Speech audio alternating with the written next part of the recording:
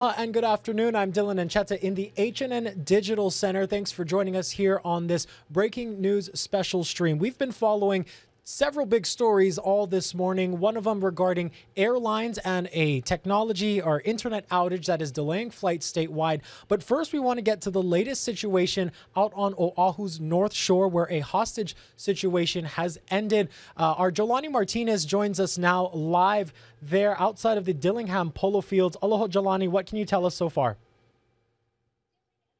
Dylan, Farrington Highway has reopened, and we're now outside of the Hawaii Polo Field in Waialua, and we're going to zoom in to show you that Honolulu Police's Specialized Services Department is still out here investigating. We got here around 11:45, and there were police officers still arriving in unmarked cars. Honolulu Fire Department and Emergency Medical Services were also here. We spoke with people who were waiting back outside to pass through since 10:30 this morning, and they've seen between 50 to 75 officers arrive here. Now, one witness who was running along Farrington Highway recalls seeing the police chase and a white pickup truck pulling into the polo field. Another witness was on the beach when she heard 2 gunshots and was told to evacuate the area. And just before 12:15, we heard about 6 gunshots. Now, multiple sources tell us the suspect was shot and killed. Thank you so much, Jolani. Now, we also understand that you did speak to some of those witnesses a short time ago. Tell us a little bit about what they said. I will say that they were overwhelmed with seeing the amount of Honolulu police officers out here on the North Shore.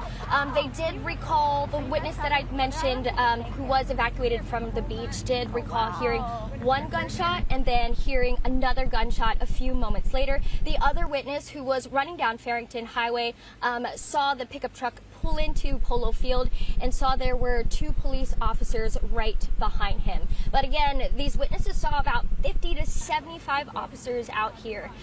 Some were in plain clothes and some were also armed and had their vests on.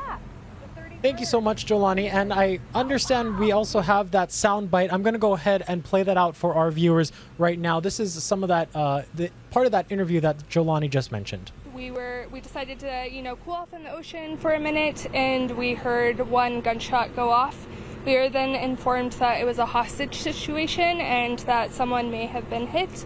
And at that point, we decided that it was, safer to kind of move off to the side. At that point, we did hear, I think, at least 1 more gunshot. And it was at that moment that we decided we needed to kind of get to safety. We heard 1 gunshot and we were told there was a hostage situation, so my first thought was that maybe someone was hit, and it was a very scary feeling, as you can imagine. He was outside of the car. He was positioning over the door, and it was at the time when he was kind of repositioning in different areas and letting off shots. That's when we decided we really needed to get somewhere more safe. At first it was, I think we were a little shell-shocked. Like I said, we didn't really think, we thought maybe it was, something kind of smaller, but as it unfolded, we learned that it was something a little more serious. Definitely a tense situation out there. Now, Jolani, you've been there for several hours now, and you've seen this unfold from when the roads were blocked all the way until now. Can you tell us, what is the atmosphere like and how many authorities remain on scene? Again, we saw dozens of I just want to give you a layout of just how far the closure was. So it was about a quarter mile away from the Hawaii Polo Field, and there they had an officer blocking off the area. Now, as I mentioned, at around 12:15, we heard about 6 gunshots, and that's when we saw Honolulu Fire Department and EMS moving into the Polo Field. And one of the witnesses we spoke to described it as rapid fire. She heard rapid fire. Another witness says it sounded like crossfire.